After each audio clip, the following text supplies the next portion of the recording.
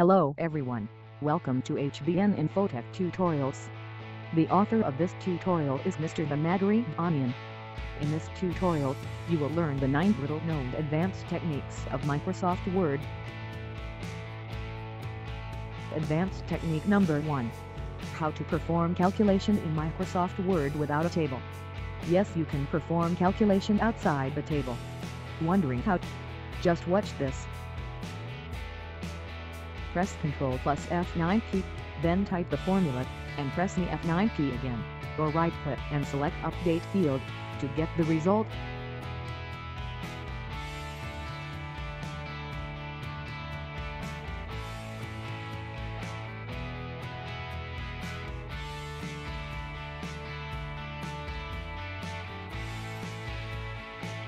Now let's try this again.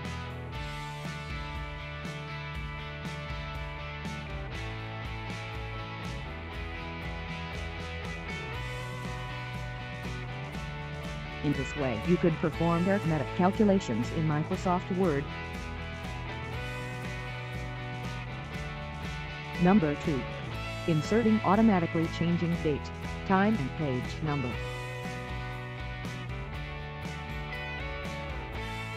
Press Alt plus Shift plus D for date, press Alt plus Shift plus T for time, and press Alt plus Shift plus P for page number. The date, time and page number inserted in this way are automatically updated and can also be updated manually by right-clicking and selecting Update Field.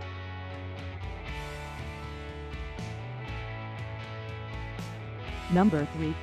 Text wrapping, an easy way to move and position a picture or image. If you want to easily move, position and work with image, then you have to use the text wrapping option.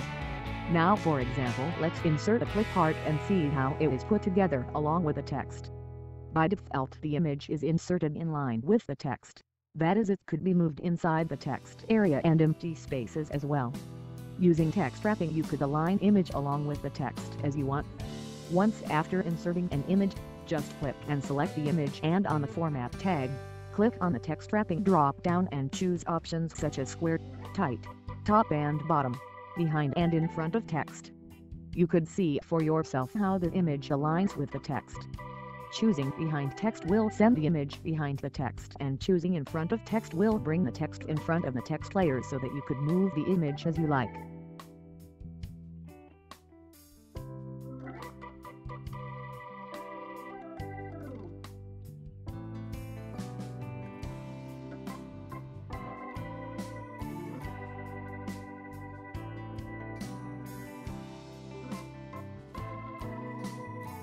Number 4.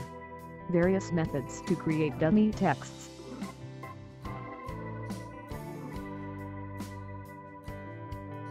Type equals REND, the opening parenthesis, a closing parenthesis, and hit the Enter key. As soon as you hit the Enter key, you should see a bunch of texts and paragraph. In a similar way, you could also type equals ORM, the opening parenthesis, a closing parenthesis, and hit the Enter key. You could also specify the number of paragraph and lines to be generated inside the parenthesis. For example, typing 1,10 inside the parenthesis will create one paragraph with 10 sentences. The first number inside the parenthesis indicates the number of paragraphs, and the second indicates the number of sentences.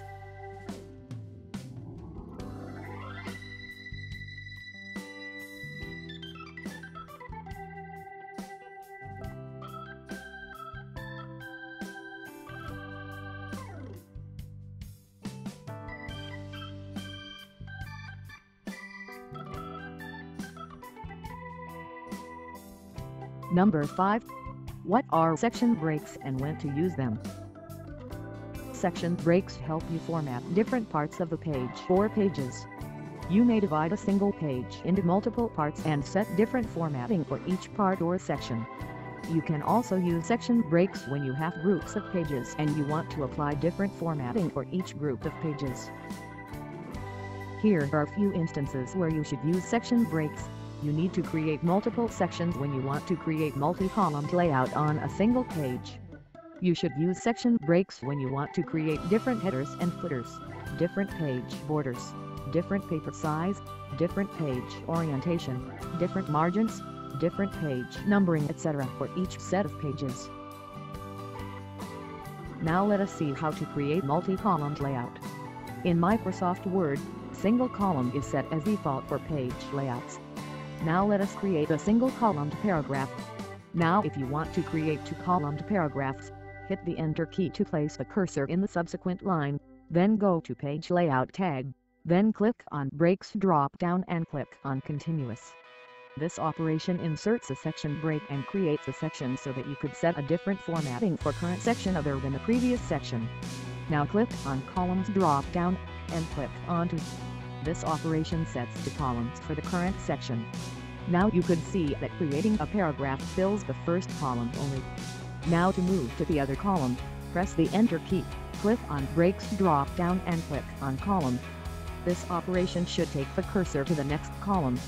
Now to create single column again, hit the Enter key, click on Breaks drop-down and click on Continuous. Then click on Columns drop-down and click on 1. This operation sets the single column again. In this way you can create multi-column layouts in Microsoft Word.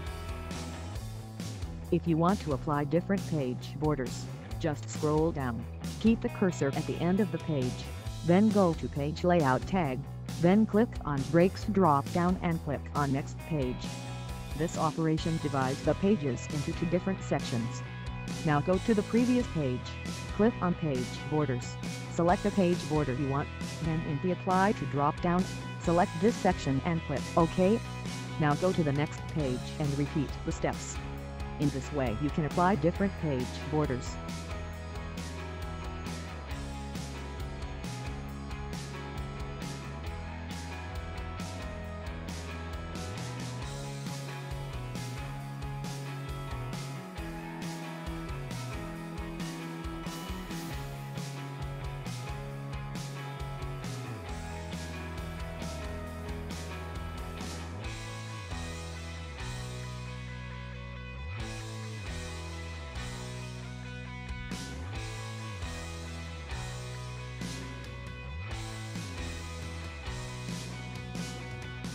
In a similar way to the previous lesson, you could apply different paper size, different page orientation, different margins etc. for each page. Now let us see how to do that.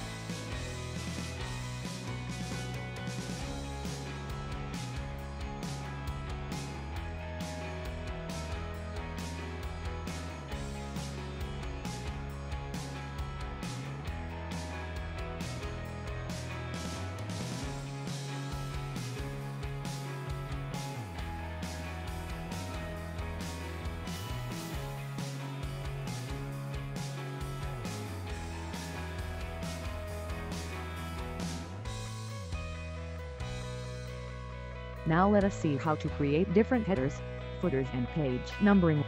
To explain this I have chosen few pages here. You could see that there are a total of 9 pages and 3 sections.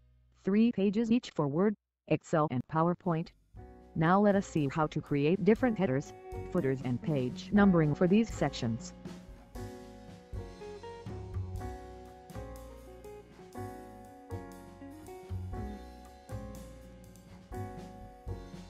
Place the cursor at the end of the section, go to Page Layout tag, click on Breaks drop-down and click on Next Page.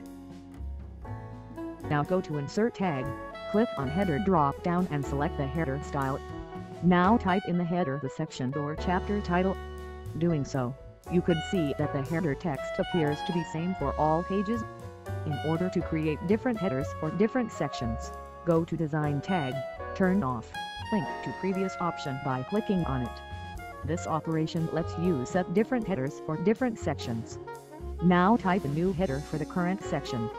Now you could see that the first section has Microsoft Word as the header and the second section has Microsoft Excel as its header. Now I will continue doing the same steps for the third section too. You may double-click to activate the header area and similarly double-click to activate the content area. Note that you cannot work in both header and content area simultaneously.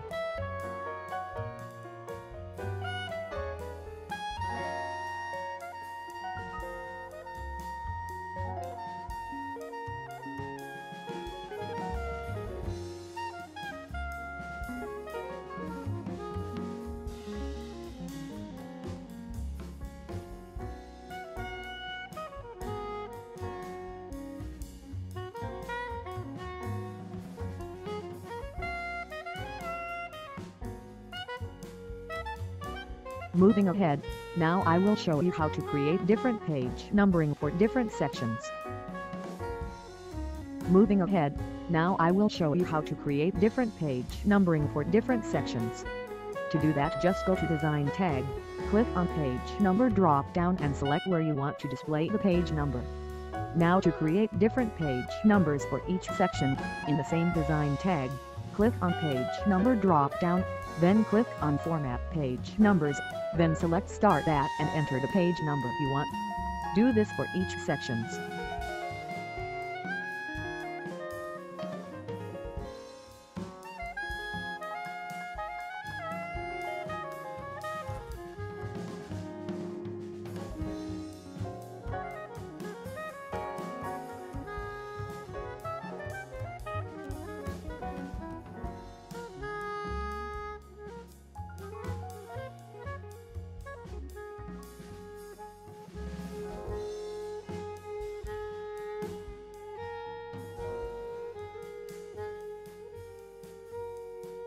Number 6. Using Document Map. Document Map helps you view a structure of a document. It may help you quickly analyze the highlights of a document such as table of contents, chapters, main headings and key points etc. in a glance. Say for example if you have a document with multiple chapters and you want to view all the chapter headings at once, then Document Map can be the most convenient option. Now let us see how to do that. Just go to the Home tab, highlight the chapter headings and format it with the heading styles. Then go to View tab and turn on Document Map by checking it. You should immediately see that the chapter headings are listed in the left panel. Yes, texts that are formatted with the heading styles are listed in the Document Map.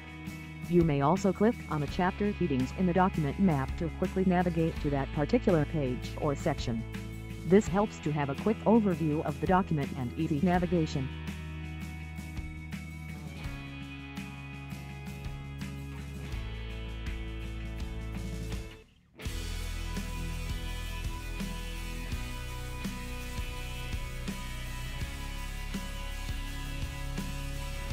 Number 7. Creating Table of Contents. There is another advantage of using heading styles, that is you can use it to easily create table of contents for your document.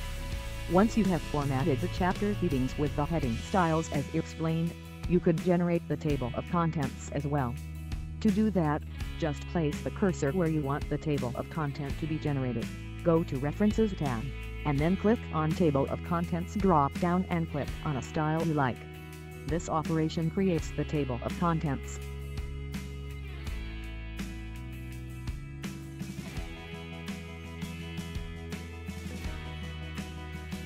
Number 8.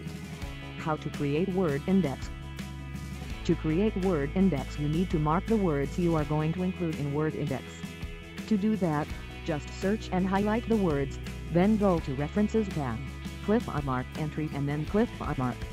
If you would like to mark all of the instances of the word throughout the document, then click on Mark All.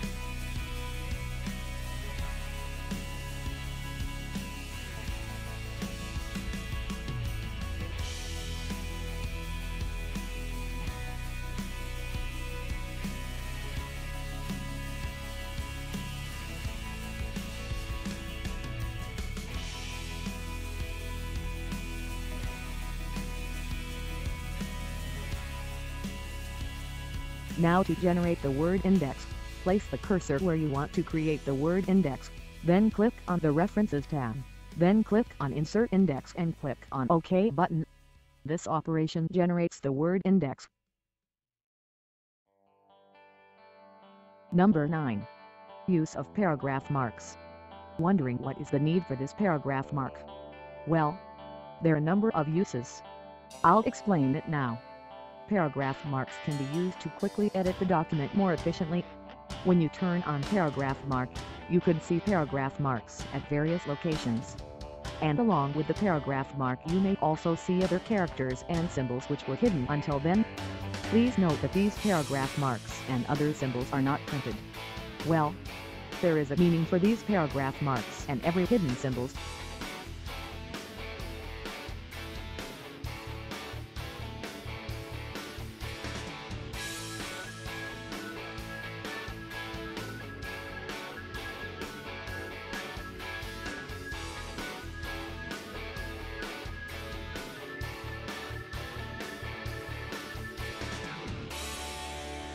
Please like and share this video if you like. Also subscribe my channel if you like to support and encourage me to make more such tutorials. See you all with another useful tutorial.